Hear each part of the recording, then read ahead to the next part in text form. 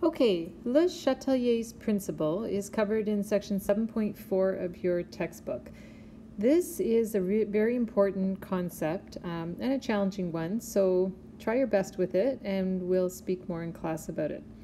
So a system at equilibrium, when stressed, will respond to try to counter or offset that stress and achieve or reach a new equilibrium. So that is Le Chatelier's principle, and we're going to consider that in the context of different stresses: concentration, temperature, and pressure. You'll notice I use the word offset or counter, essentially do the opposite of the stress. That's how the system responds. So we'll consider this reaction, A plus 2B, in equilibrium with C. You'll notice I've included an energy term, and we would say that, seeing as the energy term is on the right side of the arrow, that this is exothermic reaction in the forward direction, endothermic in the reverse direction. We'll consider that when temperature is the stress. To begin with, we'll consider concentration stresses. So I'm showing here that the stress is to increase the concentration of A. So here's the stress. How does the system respond? Well, keep in mind it's responding to offset or counter the stress. So if the stress is to increase the concentration of A, then the system will respond to try to decrease or consume A. So we can fill that in to consume A or decrease. So which way does the equilibrium position shift? That's what our next blank is. So when the system responds to consume A, does that speed up the forward reaction or the reverse reaction? So you have to ask yourself, which direction consumes A, decreases A, uses up A? Hopefully you're thinking the forward direction. So that means that the forward reaction will speed up, and eventually the reverse reaction will increase and will reach a new equilibrium position. Because the forward rate initially sped up, we say that the equilibrium position will have shifted right, because initially more C will be produced, and so at the new equilibrium we'll have more C than we did before, and so the equilibrium shifts right. So what's going to happen to the mixture in terms of color if the equilibrium position has shifted right? So we have an original equilibrium with a certain amount of yellow A, colorless B, and blue C. And if the equilibrium position shifts right, then we're going to have more of C than we used to, and so the mixture will turn blue.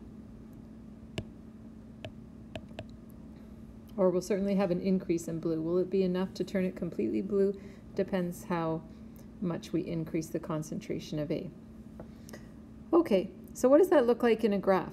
Well, I've tried to color code them, so yellow, black, and blue for A, B, and C. Let's first indicate the stress. The stress is to increase A. A is the yellow curve here. So I'm going to show a sharp spike, a sudden increase in the concentration of A. Now, the system responds to offset A, so A is going to start to decrease until it reaches the new equilibrium. B, which I'm showing in black, will also decrease until it reaches its new equilibrium position. And C will increase, which I'm showing in blue.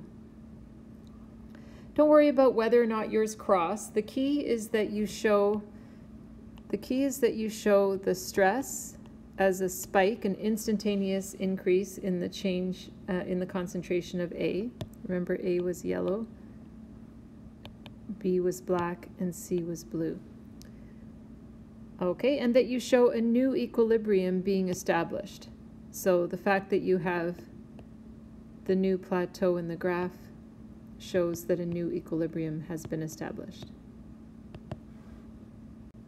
Let's try a different concentration stress. So we'll decrease the concentration of B. So we're going to decrease B. So the system is going to respond according to Le Chatelier's principle. The system will respond to offset or counter the stress. Do the opposite.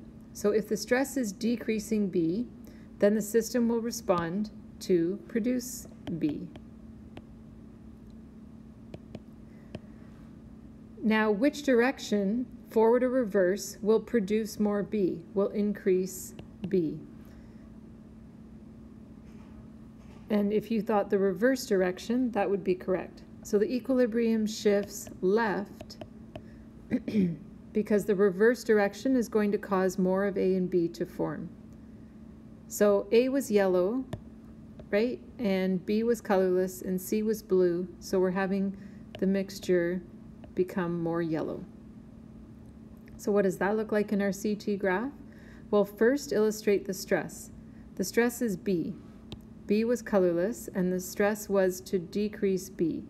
So I'm going to drop B down instantaneously here. Okay, now the response is to produce more B. So we're about to see A and B increase. So I need to show A increasing over time to a new plateau and B increasing over time to a new plateau and C decreasing over time to a new plateau. So again, we'll notice the stress here is a decrease in the concentration of B instantaneously, and then we see the response and the new equilibrium established. Okay, a third concentration stress. How about we decrease C? So there's the stress. How does the system respond? By the Le Chatelier's principle, the system responds to offset the stress, counter the stress, do the opposite. What's the opposite of decreasing C? Increasing C. So the system responds to produce C. The idea is to increase C. So which direction increases C? Forward or reverse? Forward, yes. And so if the forward reaction is speeding up, that's going to end up shifting the equilibrium right, which means our mixture will turn more blue because C was blue in color. Okay, so to illustrate that, we need to show on the graph, we need to show C is being decreased. So that was the blue curve here. And now as a result, C is going to increase and A and B are going to decrease.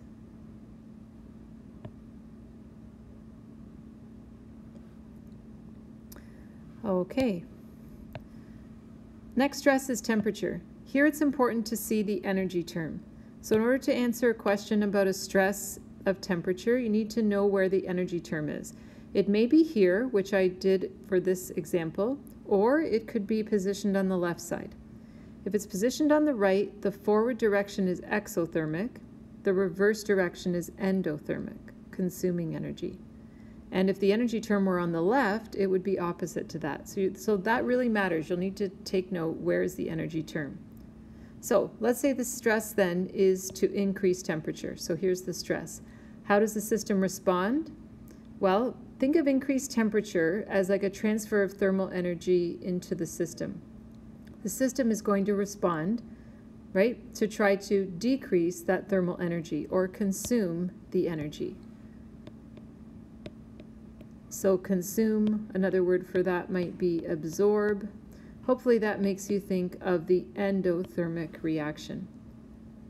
Now you have to look at the specific example to see whether endothermic is your forward or reverse reaction. In this particular example, the endothermic direction is the reverse reaction. And so that will shift the equilibrium position left, which means the mixture will turn yellow. So as with the concentration stress, we had an instantaneous spike in the concentration of one of the substances. A temperature stress will have no spike. So we'll just start to show the change as the equilibrium shifts left. So as it shifts left, A and B both increase until they reach a new plateau. So there's A increasing and B gradually increasing. And then C will decrease until it reaches a new plateau. So I'll just point out here that there is no spike for a temperature stress. Okay, so we've learned here that an increase in temperature always stimulates that endothermic reaction. The system will respond to absorb energy. Okay, now what about if we decrease the temperature? So we've removed thermal energy from the system. Now the system needs to produce energy. So which direction is going to produce? Produce or release? Again, hopefully you're thinking now exothermic. So in this particular example, with energy appearing on the right side of the arrow, the exothermic direction is the forward direction, which means that the equilibrium is going to shift right, which will have our mixture turning blue. And so that means that C will be increasing to a new equilibrium position, and A and B will be decreasing.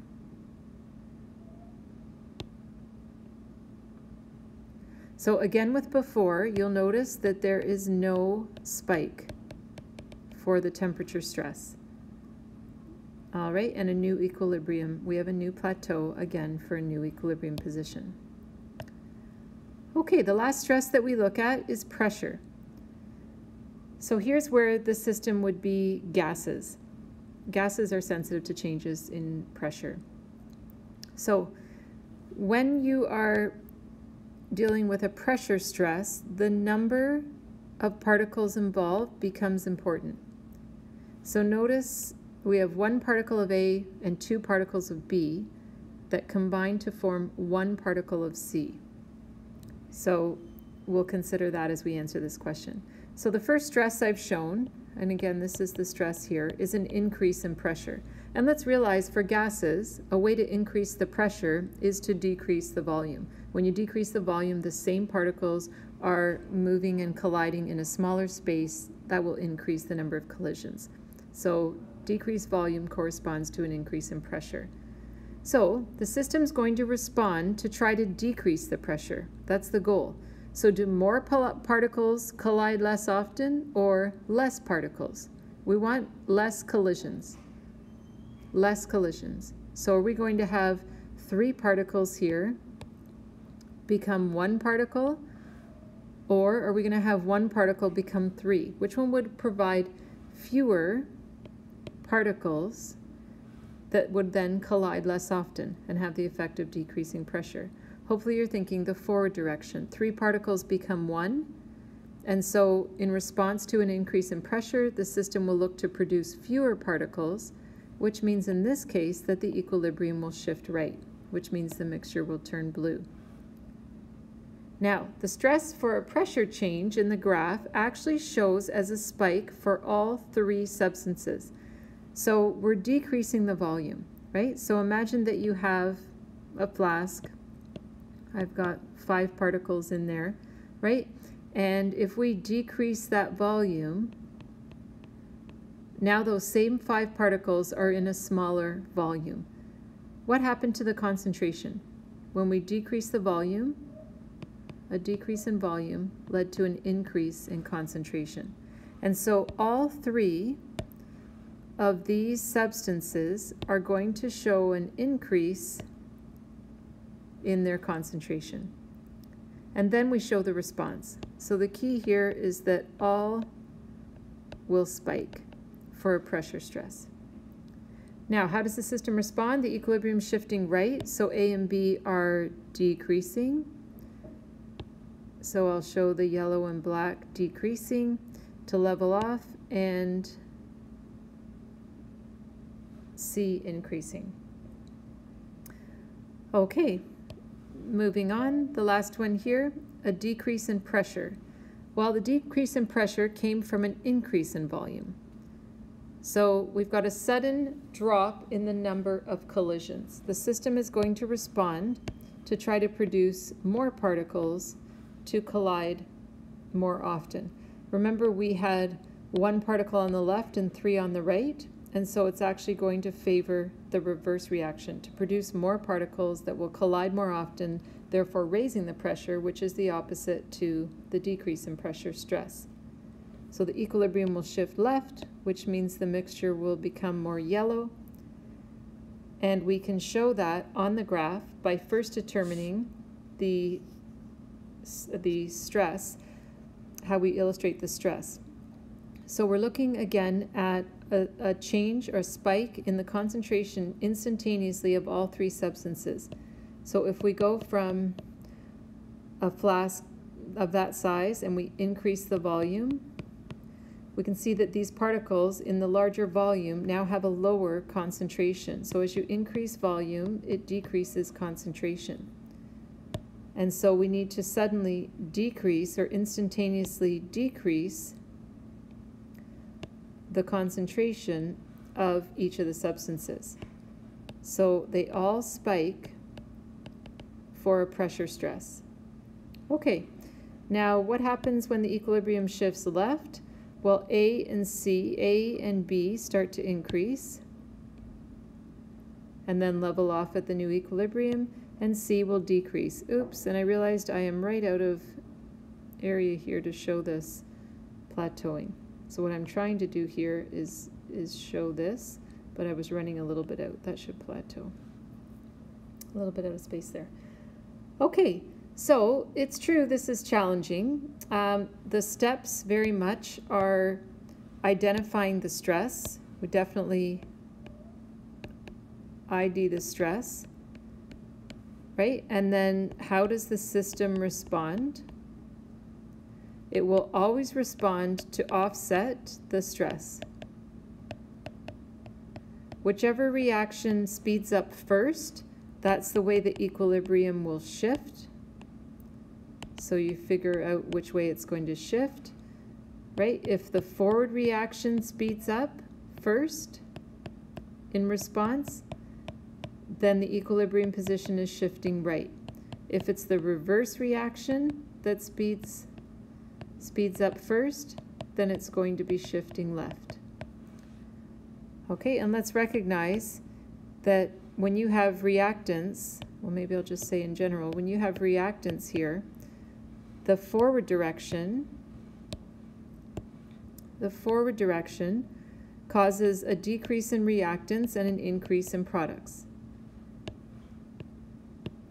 If you have the reverse reaction speeding up, that's going to cause a decrease in the products and an increase in the reactants.